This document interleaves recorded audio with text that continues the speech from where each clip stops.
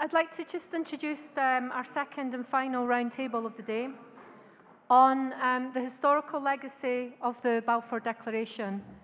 And again, like the first panel, we have 3 speakers and a very powerful chair who will direct the discussion. So on this panel, we have Rana Barakat from Birzeit University. And Rana Barakat is Assistant Professor of History and Contemporary Arab Studies at Birzeit. She is the author of Criminals or Martyrs, Let the Courts Decide, British Colonial Legacy in Palestine and the Criminalisation of Resistance, and that was published in 2013. We have Jacob Norris from Sussex University. And Jacob Norris is a lecturer in Middle Eastern history at the University of Sussex. And his latest book is Land of Progress, Palestine in the Age of Colonial Development, 1905 to 1948. And finally, we have Lauren Banko from Manchester University, also in the UK. And Lauren is a postdoctoral research fellow in Arabic and Middle Eastern history. Her latest book, which she launched with us about 18 months ago, is called The Invention of Palestinian Citizenship, 1918 to 1947.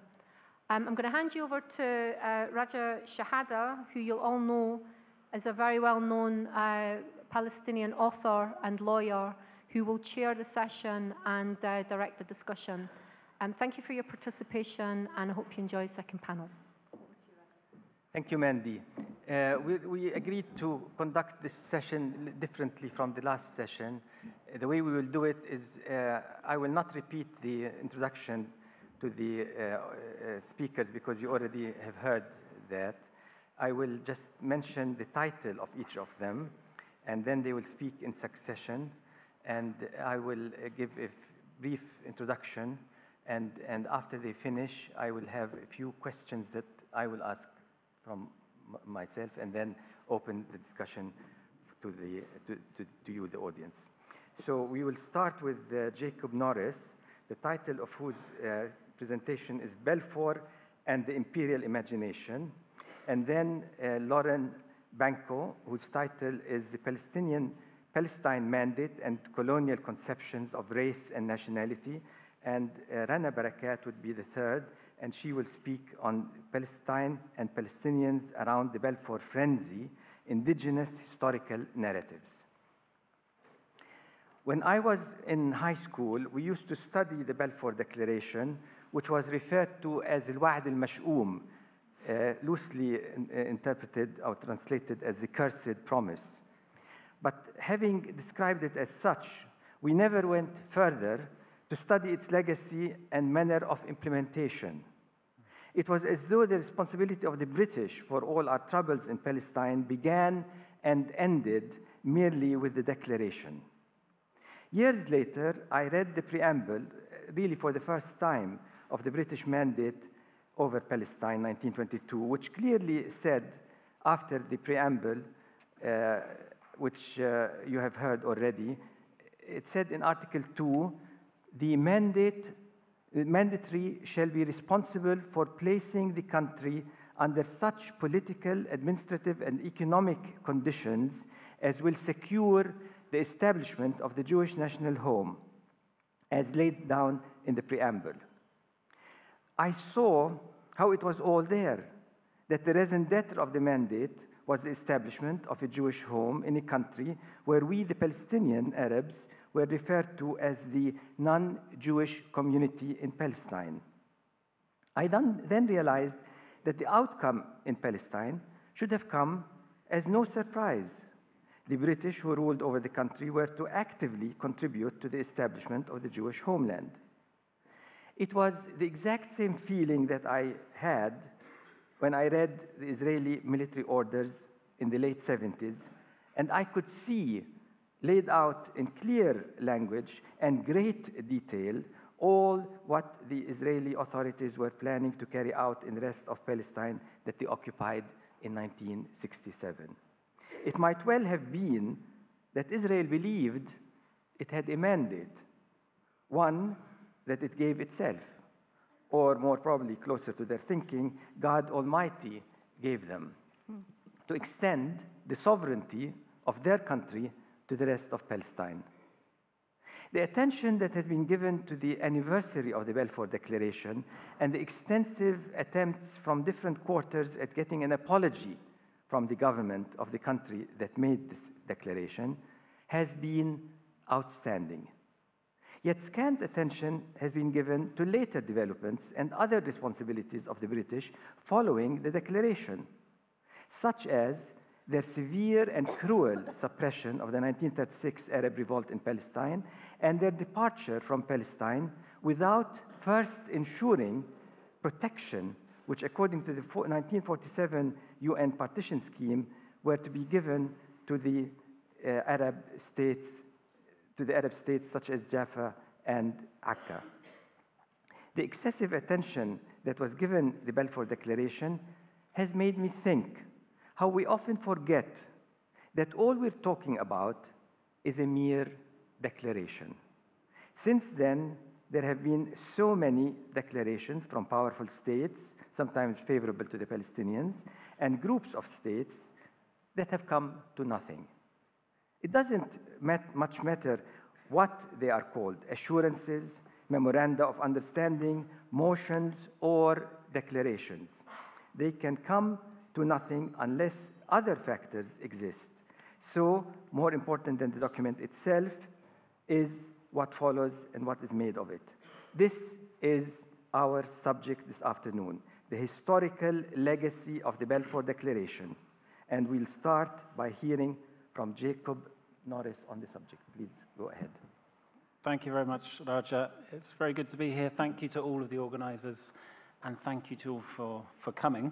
What I want to do in my short talk is put a sense of the empire, the British Empire, and imperialist ideology back into our understanding of the Balfour Declaration and its legacy in Palestine. So I'm going to follow on from some of the themes that were raised in the first panel. I think for very understandable reasons, we tend to think about the Balfour Declaration within the relatively narrow confines of the Palestinian-Zionist confrontation. But what that also does is it blinds us, I think, sometimes to the much broader imperialist currents that provide the kind of ideological and cultural backdrop to its formation and then its implementation in Palestine. And I think because of that relatively narrow view that we often have of Britain in Palestine, we have this kind of overriding impression of Britain being a kind of a referee, caught between two warring sides. The debates rage about which side it might have favoured more than the other. But we don't necessarily have a sense of actually those imperialist motivations that are driving British policy, not just for the Balfour Declaration, but crucially that question which Roberto has raised of why is it that the Declaration makes its way into the terms of the mandate. And Roberto's right to say that's still an understudied question, as surprising as that might be. And for me, to understand this, we need to have an understanding of the specific appeal of Zionism to a new generation of imperialists, British imperialists, who were coming into influence and into the British government during the First World War. These are men, they were actually nicknamed at the time the New Imperialists, and they believed in the need for a much more integrated type of British Empire, in which resources were extracted on a more kind of systematic basis, and that investment was needed in the empire in order to make use of those resources. They had generally received their colonial education in South Africa under the guidance of Alfred Milner, who was the High Commissioner in South Africa at the end of the 19th century.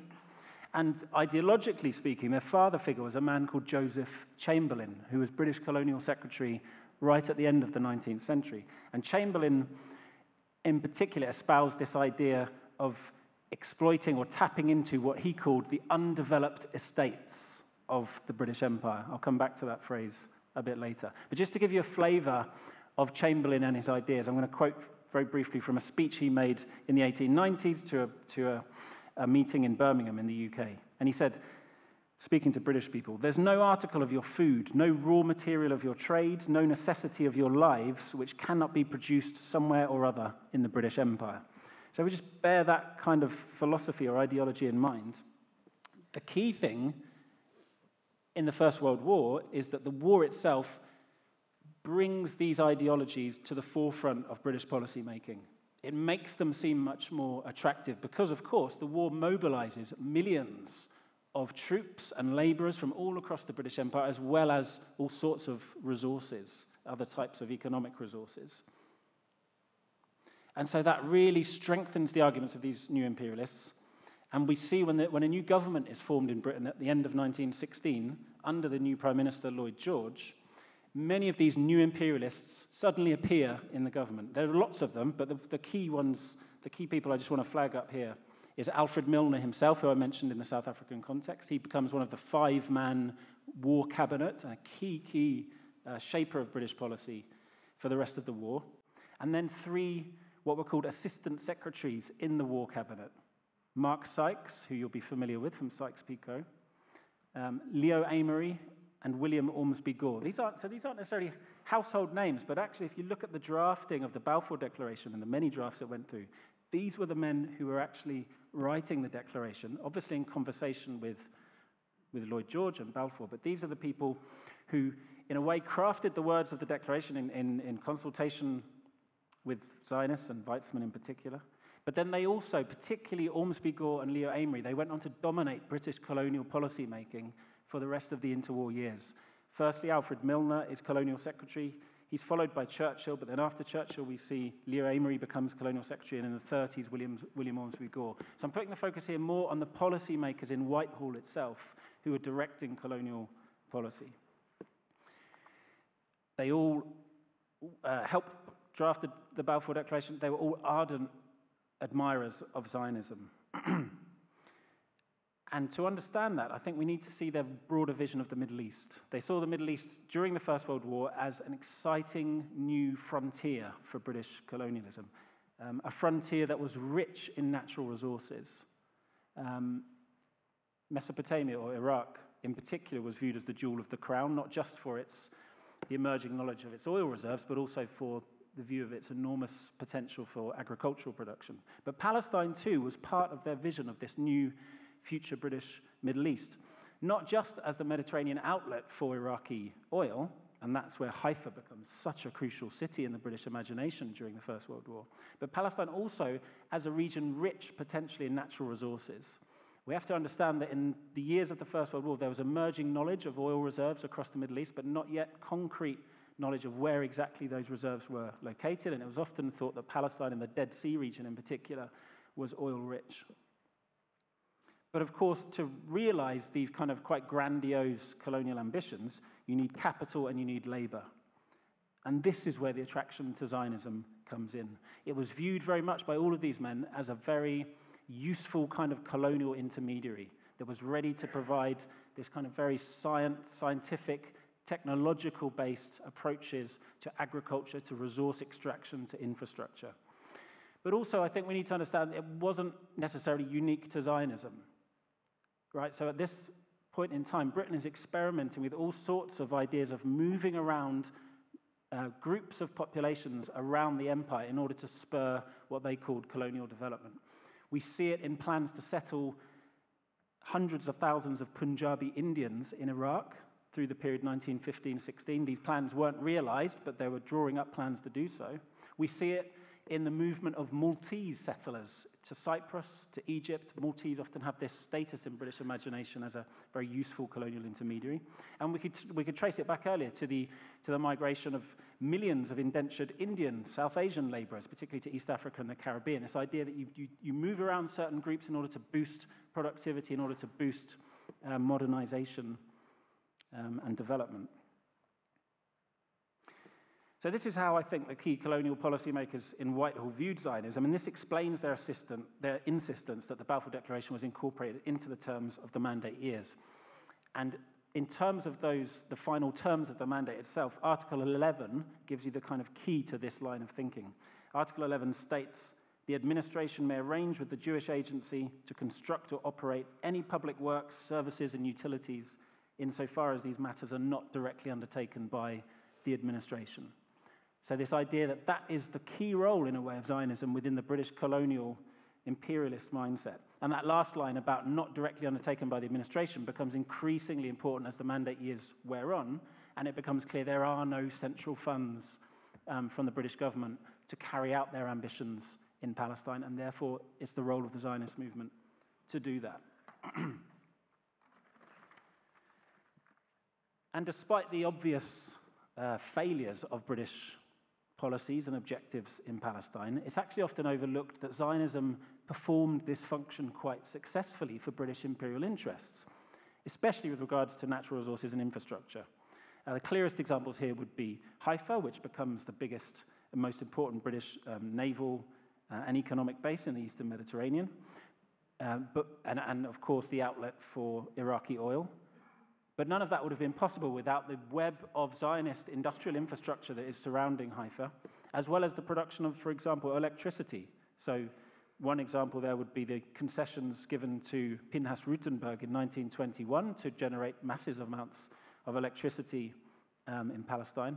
And I would say the clearest example of Zionism being a success from the British imperialist perspective is the Dead Sea Works, which were established formally in 1930, a concession given to another Russian Zionist entrepreneur, a man called Moshe Novomeysky, who's established a new company with this concession, the Palestine Potash Limited, it was called, but it was a Zionist-run company, but based in London, with, in the terms of its concession, it was stated that in times of emergency, the British government had the right to co-opt and redirect its exports.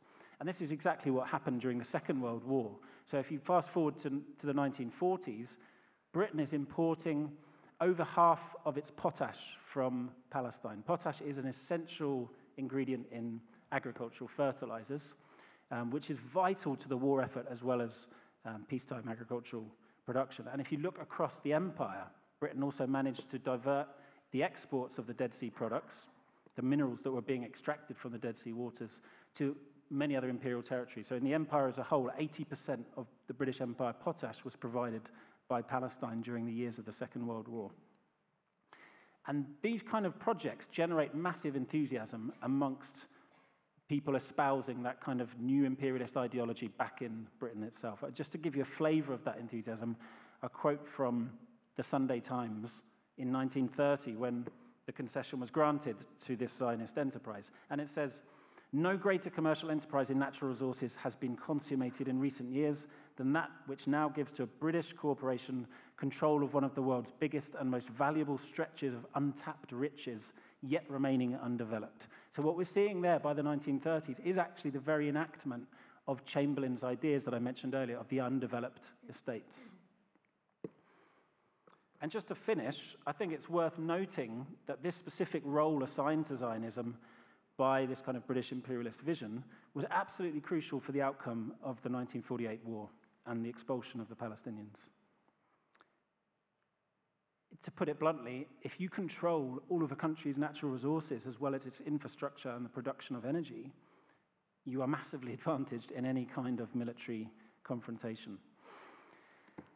And I think this has to stand as one of the major legacies of the Balfour Declaration and its incorporation into the terms of the mandate. From the perspective of Britain's new imperialists, the Declaration was the starting point for a new kind of colonial laboratory that was very much governed by hierarchies of race, that saw Jews as useful intermediaries and Arabs as charming yet ultimately backward natives. And just in case you're in any doubt about this, I'm going to leave you with the words of Winston Churchill, who's already been quoted by Avi Shlaim today, but in 1921, when the British Parliament was debating the Rutenberg concession, in the House of Commons, Churchill made this statement. He said, "Left to themselves, the Arabs of Palestine would not in 1,000 years have introduced electrification to Palestine. They would have been quite content to dwell, a handful of philosophic people, in the wasted, sun-scorched plains, letting the waters of the Jordan continue to flow unbridled and unharnessed into the Dead Sea."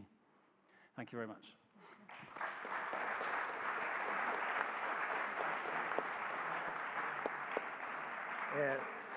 Thank you, Jacob. Now to Lauren Banko. Okay, thank you, Raja, for the introduction. And I'll just thank again the organizers of the conference and also those who volunteered to help today, and those of you who stuck around to see the second panel and took time out of your day to do so. So thank you all for coming. My talk is going to somewhat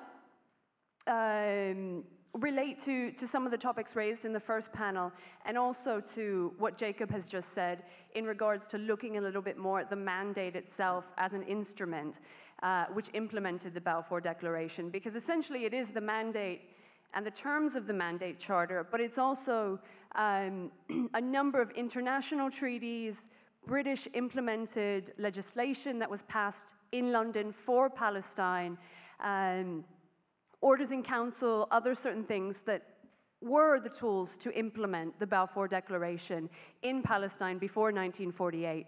And one thing I wanted to just mention, there seems to be a debate among some British or Anglophile historians of Palestine or Zionism in Palestine, which it's not an old debate at all. I mean, it's also quite new. And I hate to bring up James Renton again, whose ears must be burning from the first panel, but he also makes this claim that in 1917 and even into 1920, British policymakers didn't see the Zionist movement as a statist project, that they instead saw the Zionist movement as a national movement, a form of nationalism, but which didn't have aims of implementing statehood institutions in Palestine.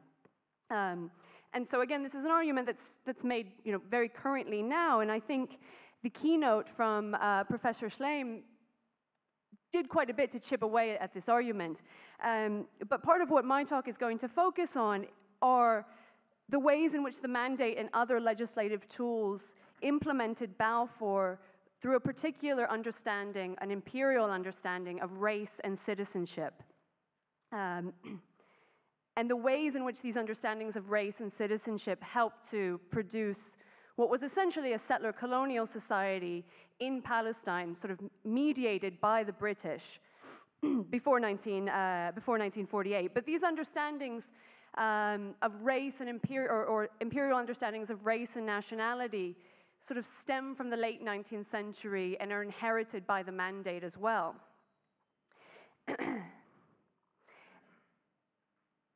And historically, the British conception of race and nationality at the time of Balfour, and which was embedded not only into the mandate, but also into the treaties that served to end the First World War, that served to carve up the Ottoman Empire, create the mandate system in general, they're very much framed around, as the earlier panelists have said, seeing the Jewish people as a particular racialized category and linking race with nationality. And at the same time, the Zionist movement is also helping to encourage the British to view the Jewish people in Europe, so specifically the Ashkenazi Jewish communities in Europe, as a separate race or as a separate nation. And so, again, this was mentioned in the first panel a little bit. You have members of the Zionist movement looking over drafts of the mandate, drafts of the Balfour Declaration. When we talk about how settler colonialism allowed the Balfour Declaration to be implemented in Palestine, citizenship and offering a certain nationality or citizenship, the terms were interchangeable for a while, specifically to Jewish immigrants, was really the main tool to implement the process of settler colonialism. And so you have, as early as 1920, Chaim Weizmann and others, in the prominent leaders of the Zionist movement in London, secretly viewing drafts of what later became Palestine citizenship or nationality law, making comments upon it. Many of those comments were actually taken into consideration by those who drafted the law. And so the draft in 1920 was not what the British published in 1925 as a citizenship law. What came out in 1925 was very heavily influenced by what certain members of the Zionist movement felt was necessary to put into citizenship in order to allow Jewish immigrants to have, perhaps not necessarily precedence over the native or indigenous Arab population, who mostly automatically became citizens, but to at least have parity with them. And one thing I will go over first, somewhat briefly, is just mention of some of the most important parts of the Mandate Charter itself that link to this idea of settler colonialism, and also which facilitated the need for a certain type of settler colonial citizenship for the Jewish immigrants in Palestine. And one thing to bring up first and foremost is that the very first article of the mandate very much gave the British complete oversight over all administrative and legislative matters in Palestine. So the British, from the get-go, as they drafted the mandate, made sure to stress that it would be them rather than anyone else who had ultimate oversight as to what happened legislatively.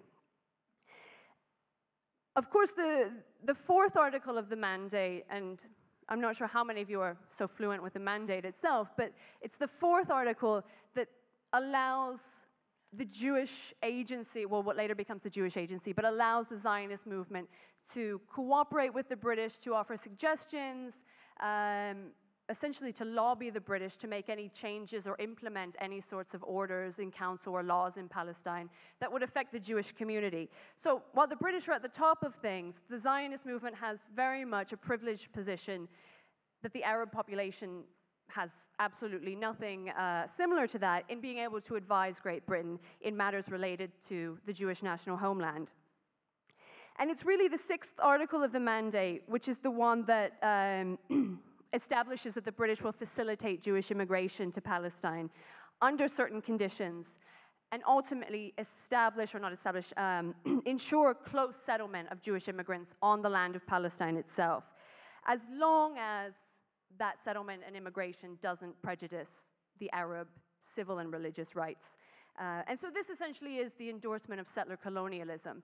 Through Article 6, the British are inviting Jewish immigrants to come and settle in Palestine and are encouraging them to do so. And that article leads to the need for the article that follows it, which is the seventh article of the mandate, to establish a nationality or citizenship law. And that law was specifically meant to confer Palestinian citizenship to Jewish immigrants and to Jewish residents in Palestine, and also to disallow illegal immigration, to disallow settlement of Jewish immigrants who don't become citizens.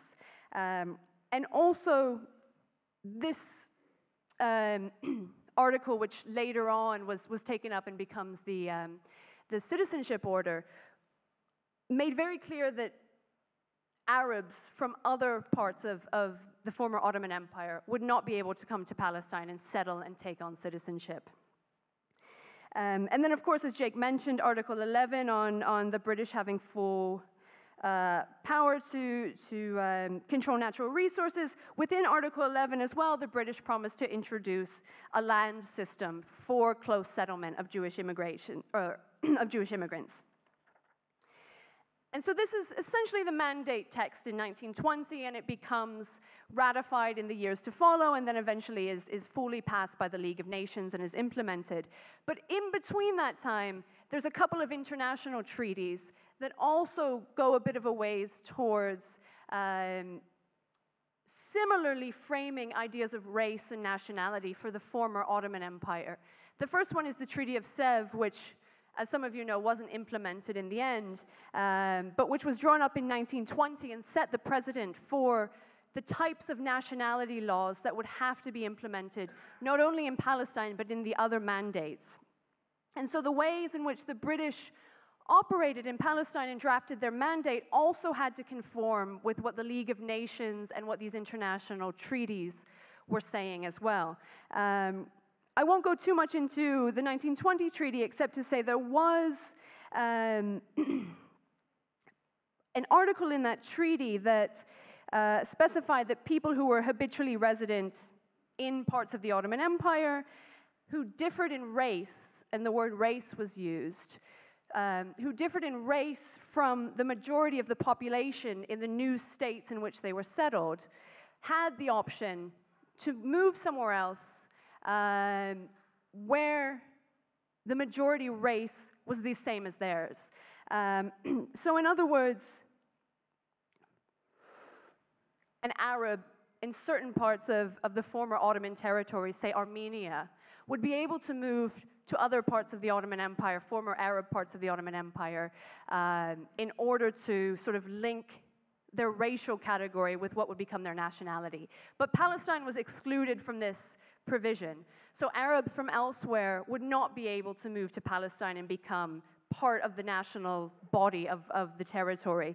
But of course the Treaty of Sèvres was not implemented, and what is implemented is the Treaty of Lausanne in 1923, which includes the same sort of proviso for minority rights, for trying to link race and nationality together. But this time, in the Treaty of Lausanne, there was the allowance for anyone who was a minority in the state they were settled in to move to another territory in which they would be part of the racial majority. And at the same time, the Treaty of Lausanne sort of piggybacked alongside the mandate and stated that non-Turkish or non-Ottoman Jews in Palestine would have automatic nationality once there was a law within Palestine to allow for that.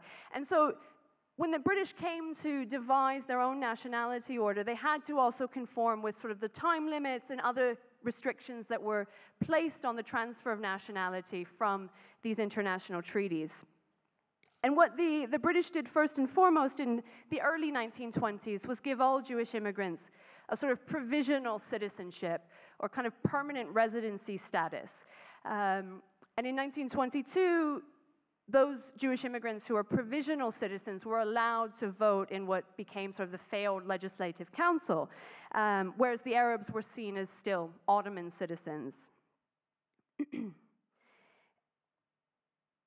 And in large part, this is also linked to the belief in Europe and in Britain that Ashkenazi Jews and religious Jews in Europe were alike enough to compose their own nation. And so if they came to Palestine, they would be given Palestinian citizenship as soon as a law were passed to do so. And that law was passed in 1925. And again, the reason sort of for the law was simply to give Jewish immigrants Palestinian citizenship. And with that citizenship, they then had access to political rights, civil rights, such as voting in municipal councils, local councils, local government administration.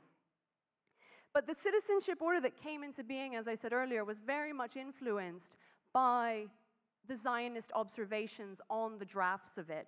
And so one of the main things that was changed from the early drafts of the citizenship order into 1925 and the amendments that followed were that residency was to become a condition of nationality. So birth alone in Palestine was not enough to make someone a Palestinian citizen.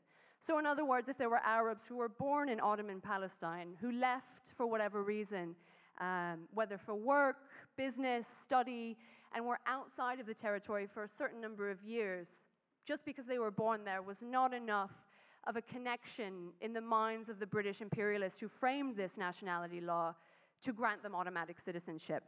Whereas Jewish immigrants, if they could prove they'd been resident for 2 years in Palestine, they were able to naturalize after 1925. Those who had been there before were granted a sort of automatic ipso facto nationality. Jewish immigrants had, like I said, the only 2 years necessary of residence to actually naturalize as citizens, which was very different from other mandates and also from other British imperial territories and Great Britain itself, where at the time residency was 5 years before someone could naturalize as a citizen. And Jewish immigrants also were able to leave Palestine and come back and remain citizens. Whereas for Arabs who left after a certain number of years, they would not be able to come back in and claim citizenship. And I know I'm close to running out of time, so I'll just, perhaps in the question and answer, we can bring this more up to how is this a legacy. But certainly by the 1950s, when Israel introduces its citizenship law and strips non-Jewish Palestinian Arabs of their Palestinian citizenship, so those who became refugees, this was very much based on the kind of ideology that the British used to create its own citizenship law. But there was also this belief in race that linked with citizenship. So the Israelis also felt that because Palestinian Arabs were racially Arab, if they went to Arab majority countries, they could easily adapt and become nationals of those territories in the neighboring Arab states. So there is still very much after the 1950s this legacy of imperial understandings of what race meant and how it should be linked to nationality for the Arabs as well as for those who become Israeli citizens in Israel after 1948. Thank you.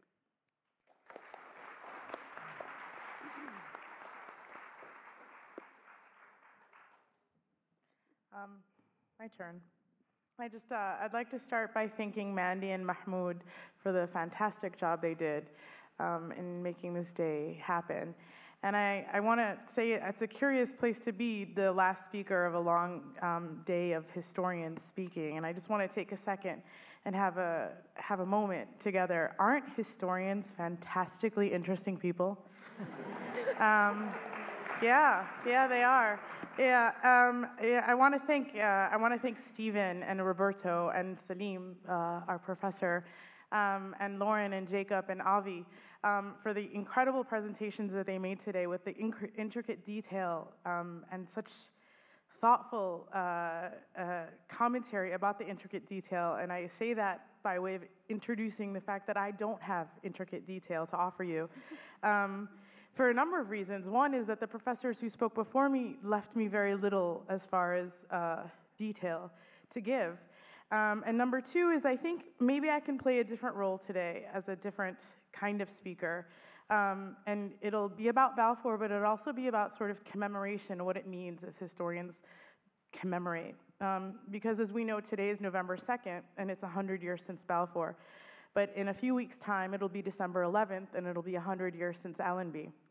And then a few days before that, it'll be November 29th, and it'll be, 70 years since the partition plan. And then next year, it'll be the Nakba War, and go on and on and on. So I want to make a sort of, perhaps a conceptual intervention, if I will, and begin by saying that I'm not going to focus on structures of colonial power or British intentions or imperialism, because I think my colleagues did that extremely and intricately well.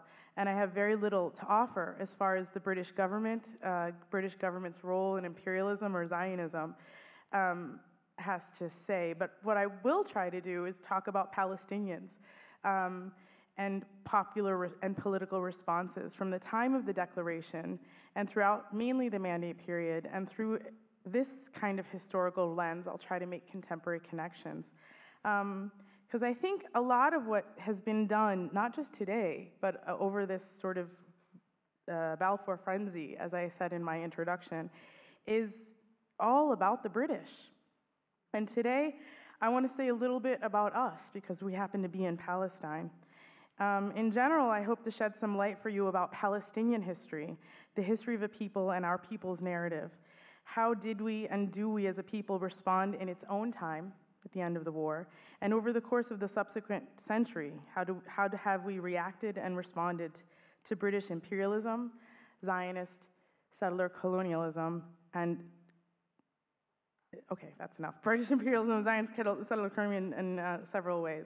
I understand that the imperial and colonial, as well as the settler colonial designs, are of paramount and incredible interest. But as Lauren was speaking, I remembered something that I had read when I was, as historians do, trudging through archives about citizens and how in the 1920s, in the Mandate period, there was a group of Palestinians in Mexico who were trying to return to their homeland, having only been gone for several years, and they were rejected entry.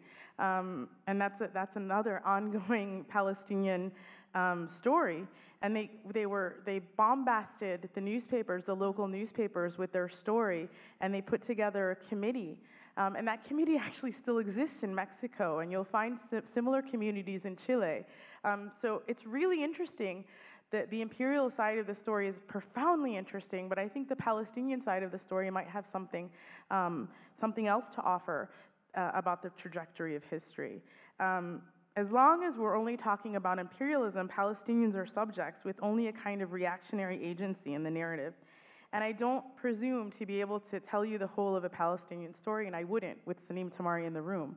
But I want to get us all to collectively think about what commemorations like this are about for the dates that I went over at the beginning. And in the coming months, how we're going to try to go about commemorating. and how Palestine and the Palestinian people play a role in that.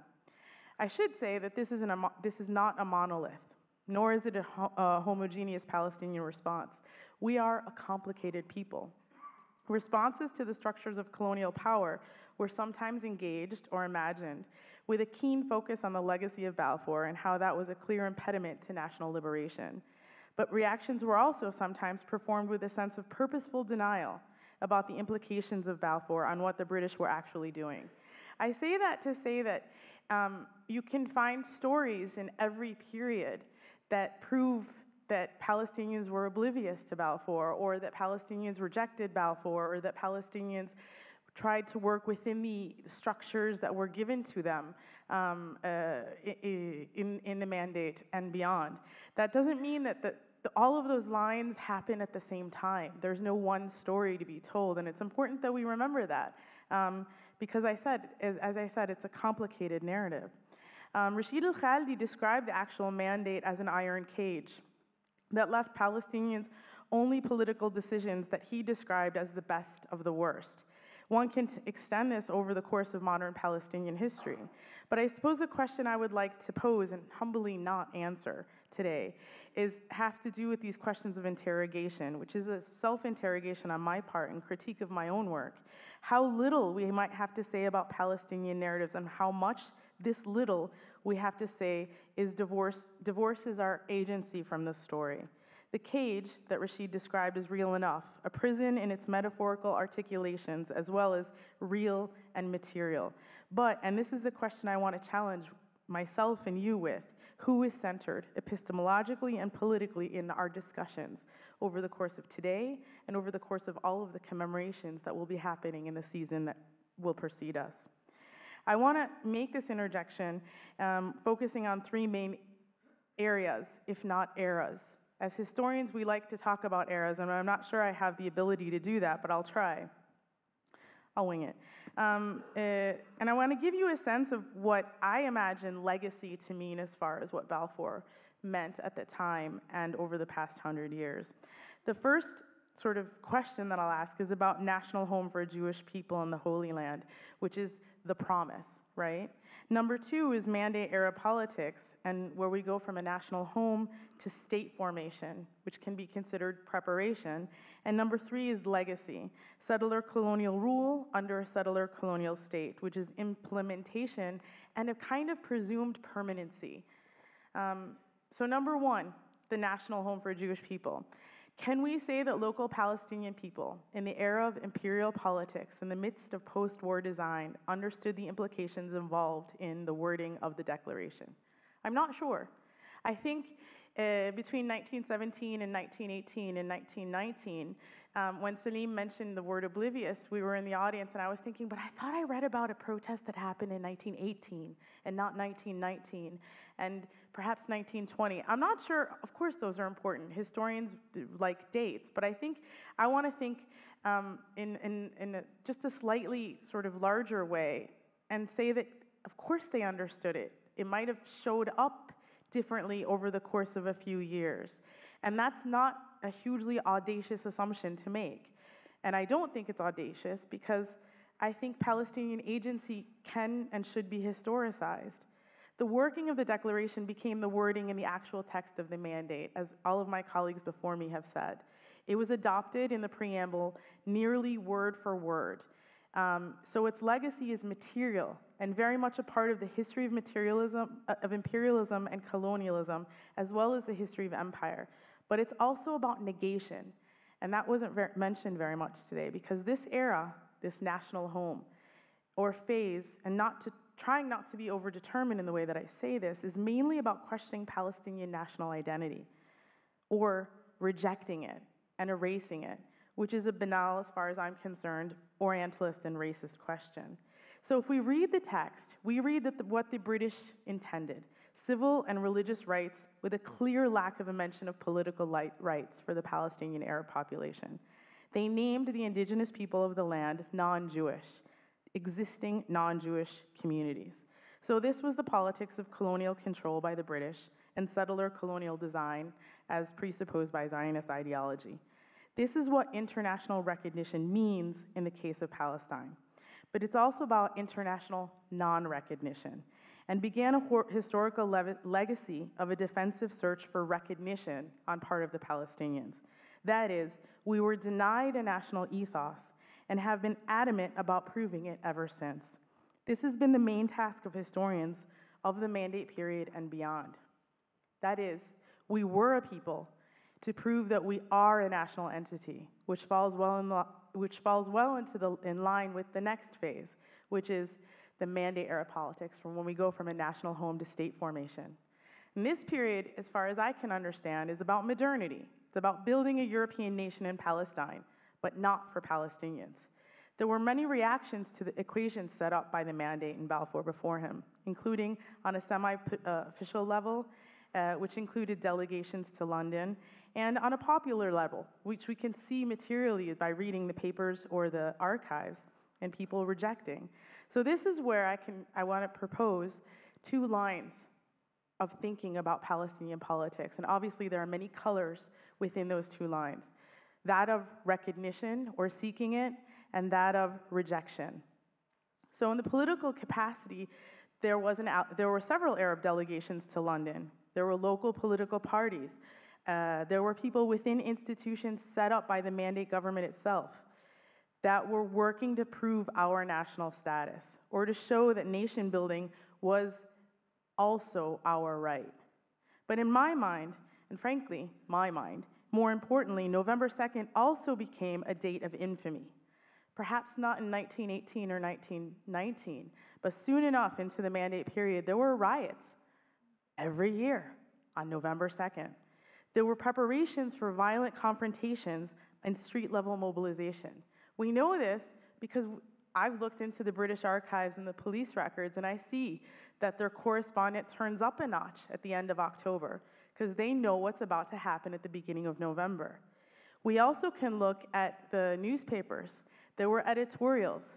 Within a few years into the Mandate period, you see on November 2nd, across the board, editorials that commemorate Balfour.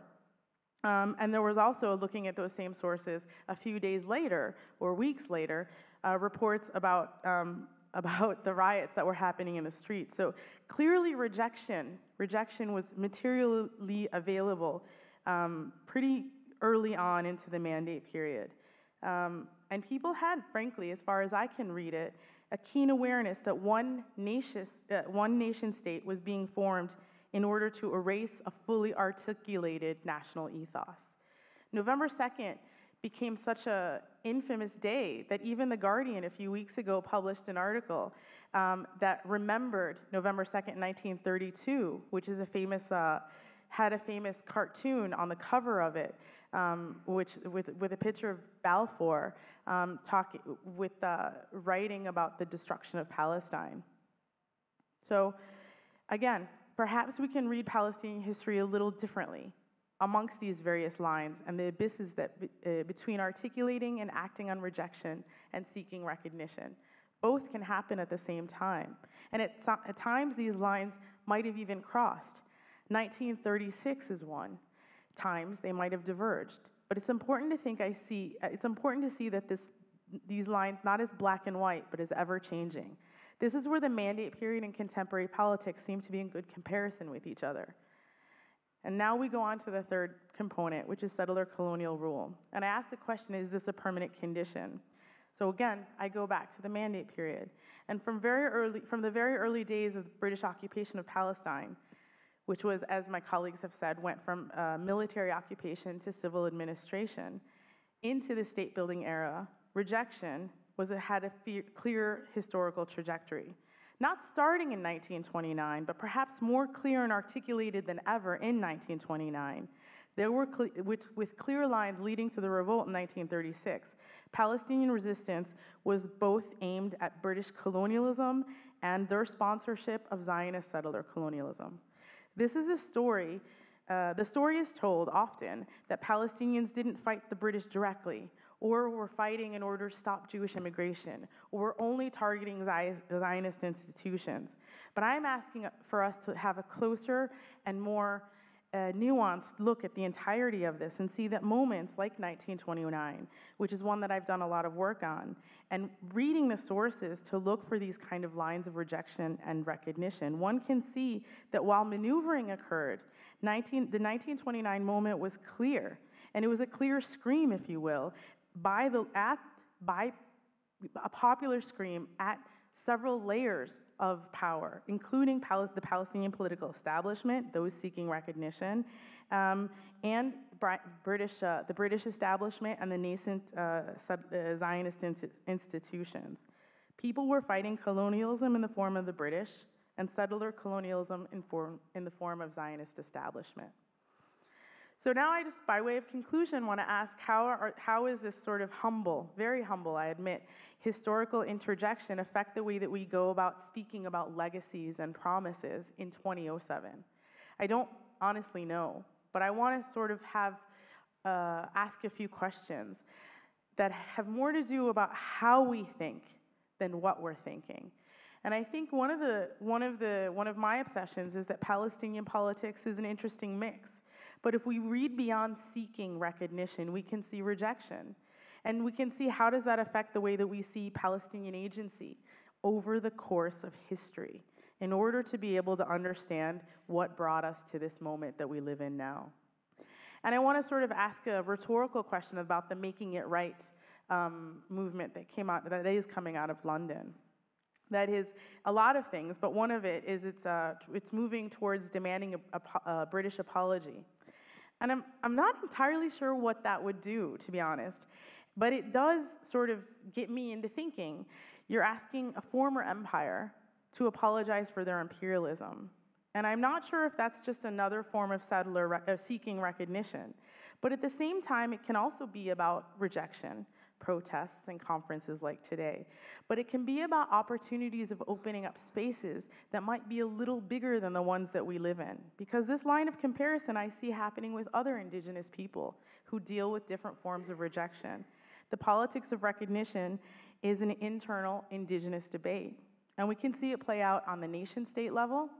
Look at Canada and Australia. And we can also see it play out on the international level with everything that came up to and came after the UN Declaration for the Rights of Indigenous People. And that's really all I have to say. I just wanted to once again say that I truly appreciated all of the presentations that came before me with all the incredible, interesting information. And I just tried right now to try and frame it in whatever humble way I could. So thank you very much.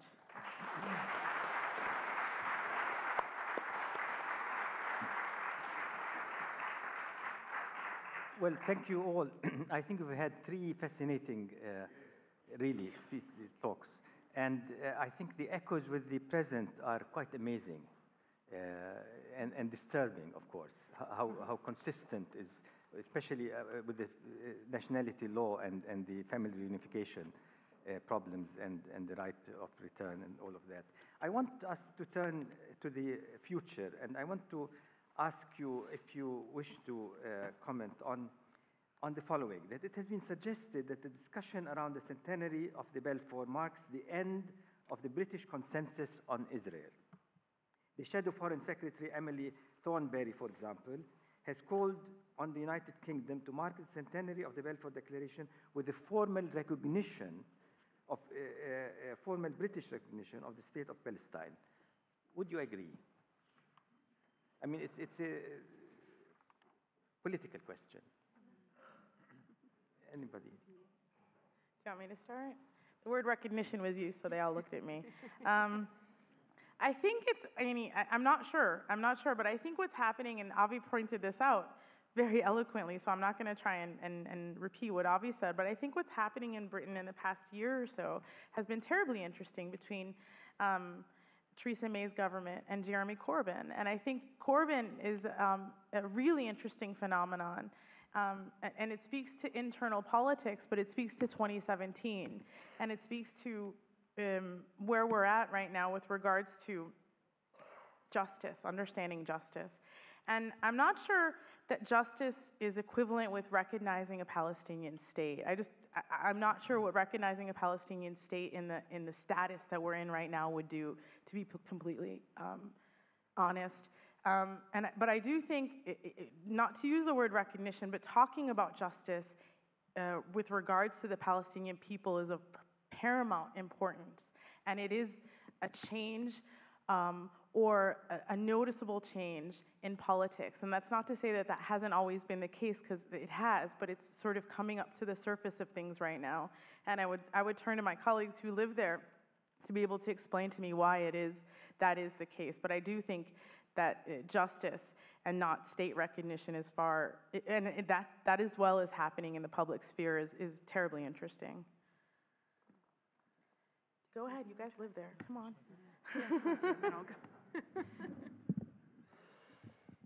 Yeah, I think that's why talking about the Balfour Declaration, one of the many reasons why it's very important, because in a way what you're doing is you're getting to the very roots of what we mean when we talk about historical justice and injustice in the Palestine situation. So it brings up all of those key issues, particularly in the British context, where they're not always openly aired. I mean, to answer your question, Raja, I think for quite a long time, a lot of people in Britain, at a grassroots level, have had some kind of basic recognition of the injustices that Palestinians have suffered historically and continue to suffer. The issue is when you go higher up the political food chain, to find that actually politics has long been locked into, for various reasons, an almost instinctive knee-jerk support of Israel and its actions. So there's very much that disjuncture in Britain at the moment between ordinary people, who, as a large generalization, often are very aware of Palestinian, the basics at least of Palestinian injustice. But then I think it is also important to talk about the imperialist context. Within Britain, for example, I'm going to tell you something quite depressing now, so get ready for it. I teach, I go as part of my role as a lecturer at British University, I go out and give talks and workshops with school kids who are 16, 17, preparing to apply for university. And I have this kind of fixed session that we do on the Balfour Declaration, and we go through the Declaration and try and understand it as a historical document. But I always start those sessions by asking the kids in the room, talk about 16, 17-year-olds, how many of you have ever heard of the Balfour Declaration? And typically out of a class of around 20, one or two will put their hand up. That's good. That's good. That's good. I'm glad Raja found it less depressing than I do.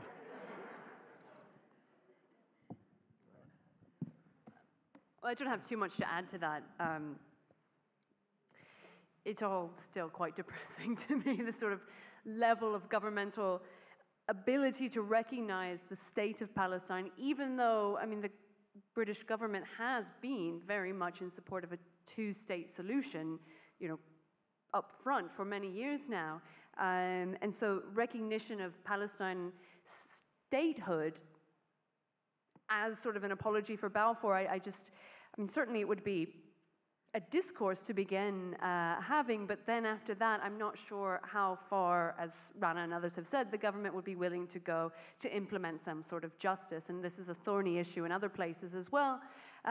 Canada in particular with the indigenous population there, and also Australia. I think the only thing that we can perhaps hope for as a sea change would be if there was any chance for Jeremy Corbyn to get into power, because he seems a bit more on the side of making apologies. I think he apologized for Tony Blair's war crimes, so why not for the Balfour Declaration? But yeah, let's see if anything more positive happens. I wonder if Avi would like to comment on that it marks the end of a consensus in the British public. Thank you. I think the events in Britain today do mark the end of consensus in one respect that hasn't been touched on, and that is the consensus between the ruling elite and the people.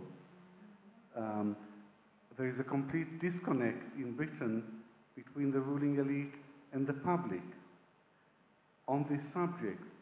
And I've been completely astonished by the interest that there is in the Balfour Declaration this year. I've given about a dozen talks and interviews, and I must have turned down about 25 invitations to give talks, mostly in British universities.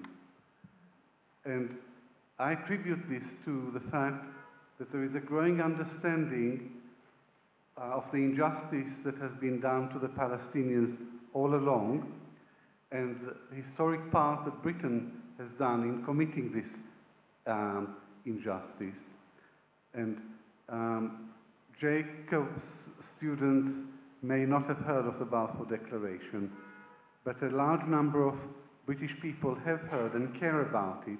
This is reflected in the huge expansion of the number of branches of the Palestine Solidarity campaign throughout the country.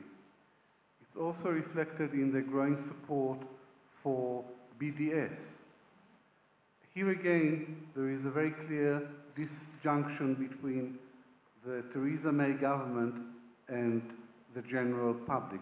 Theresa May, in her speech to the Conservative Friends of Israel, referred to BDS, and she said, "We'll have no truck with it."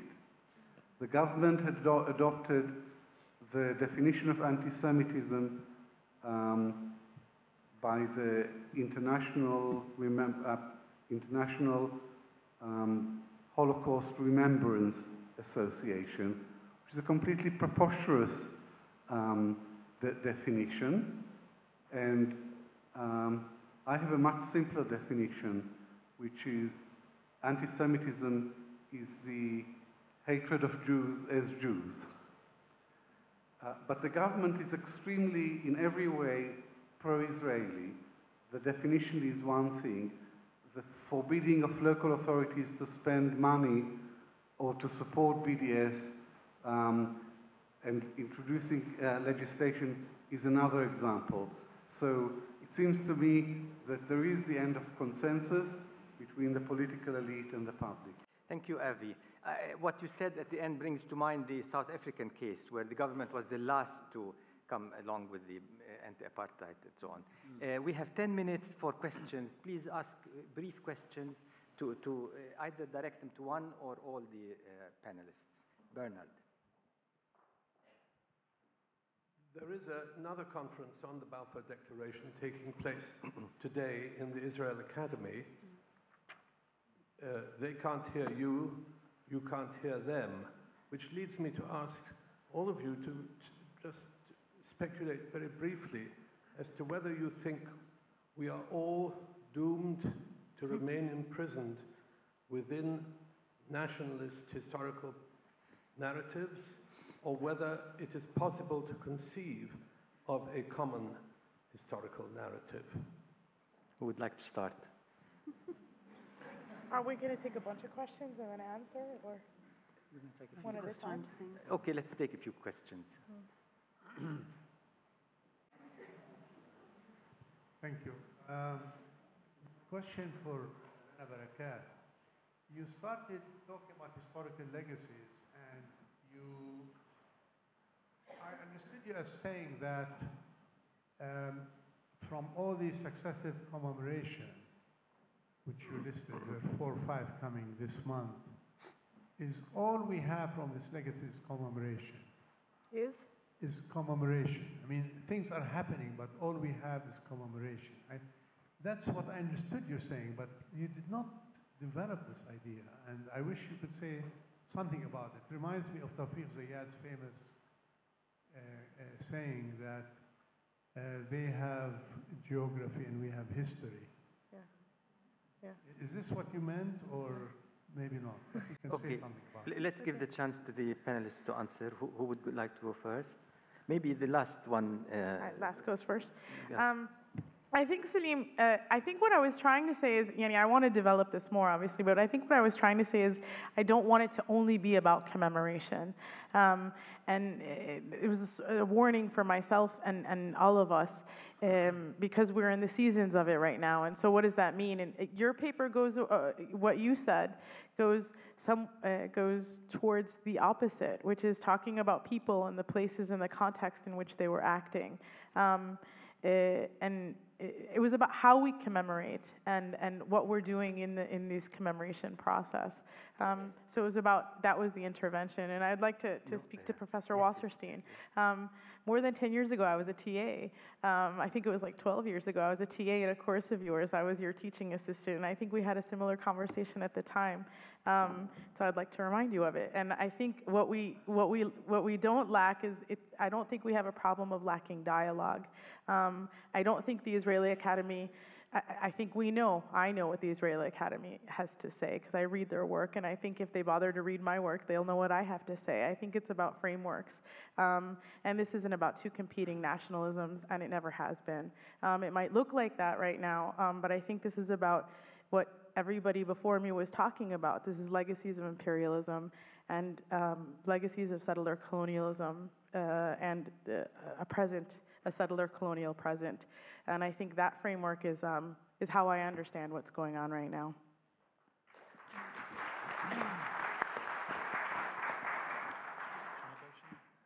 Yeah, again, I don't have too much to add. I think Rana summed it up quite well. But to address this, again, this idea of are we stuck in two nationalist boxes?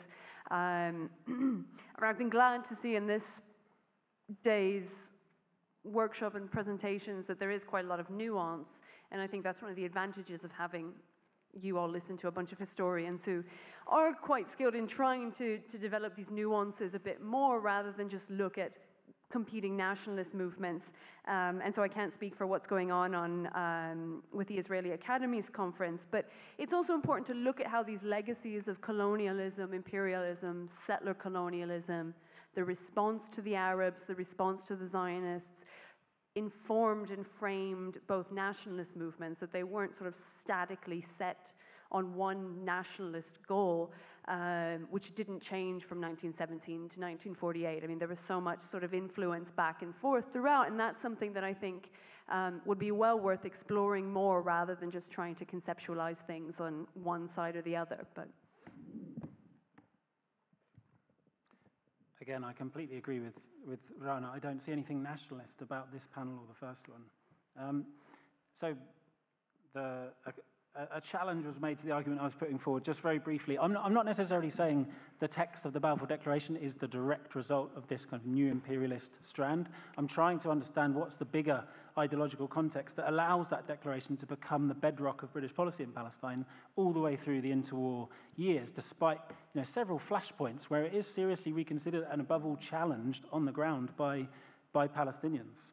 And just on that point, I suppose, as a way to perhaps link some of the things that Lauren and I are talking about and then Rana's presentation, I think what really stands out to me is the extent to which Britain underestimated Palestinian resistance to the Balfour Declaration and its implementation. Because, as has been pointed out, the Balfour Declaration is one of several propagandistic statements and policies that are coming out of the British war machine during the First World War in the Middle East, including after their coming into occupation of Jerusalem and the southern Palestine, several attempts to support Arab nationalist activities in Palestine itself. It seems almost unbelievable to think of it now. People like Mohammed Amin al-Husseini, who later becomes the leader of the Palestinian movement here, was helping the British to recruit volunteers for the Arab National Army during the First World War. Britain was helping societies such as Nadi al-Arabi here in the Jerusalem area in that same period, all because there was this very paternalistic idea that these nationalist movements, these proto-nationalist movements, could be controlled and manipulated to British interests. And there's an incredibly kind of patronizing element of that imperialistic thought that we see there. And they simply didn't gauge, they simply didn't understand the strength of Palestinian resistance that was coming and that continues to go on to this day. And they and the Israelis still underestimate to this day. I want to thank all the speakers for really great presentations, which I've learned a lot from. And thank you all for...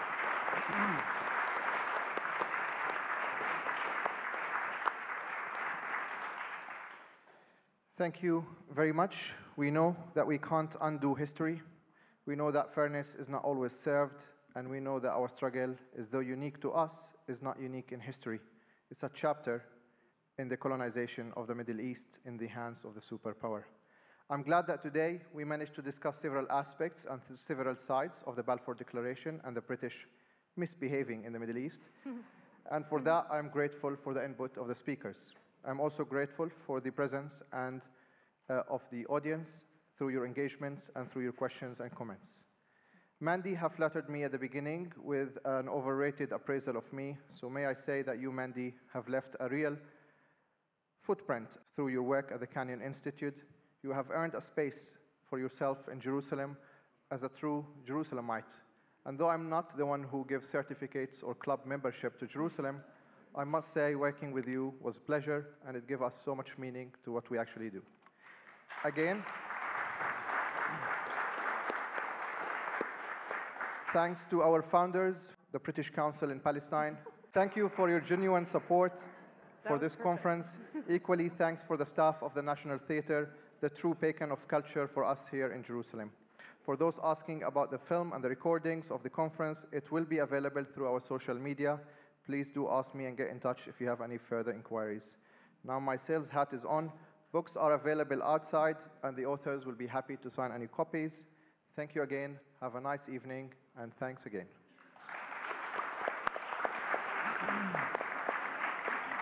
Wonderful. Really great insight. Rana, shukran. Very good.